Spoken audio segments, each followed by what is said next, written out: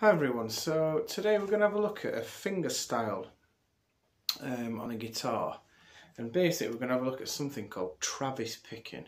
Now this was invented by an old country singer called Merle Travis, and basically what we're going to do is our thumb is going to play a bass line and our thumb's only going to play the low E, A string and D string, and then with the other three fingers, your first, second and third on your right hand are going to play a melody.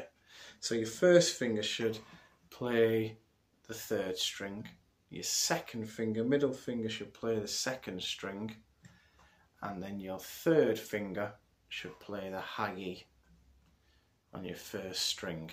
Okay, now what we're going to have a look at doing is picking the C major chord.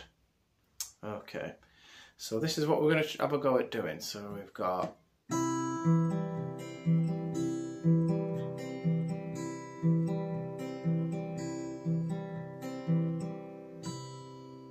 okay, so to play that we'll get right to it. So your thumb and your third finger are going to pinch, which means we play those together.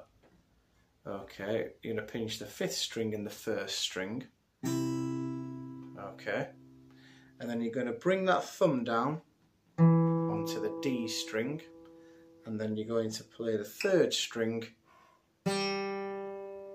with your first finger. Okay, so far we've got, okay, now we're going to bring it in a tiny bit to play the four middle strings. So the next time round, instead of pinching at the beginning, we're going to play separately. So we're going to play the A string, and then we're going to come slightly in to play this B string with our middle finger, go down, hit the D string again with our thumb, and then the third string we're going to play with our first finger. Okay, so we've got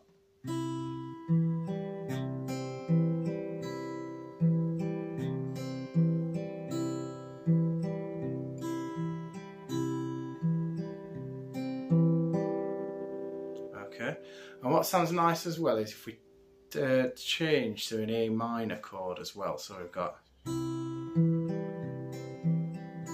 doing the exact same pattern.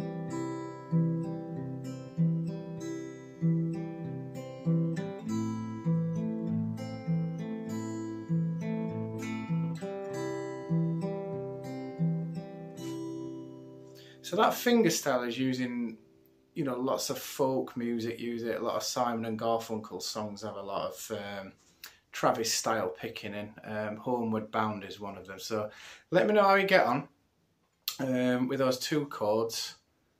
And it's a really different style to play on the guitar other than obviously just strumming your chords. So see how you get on. Thank you.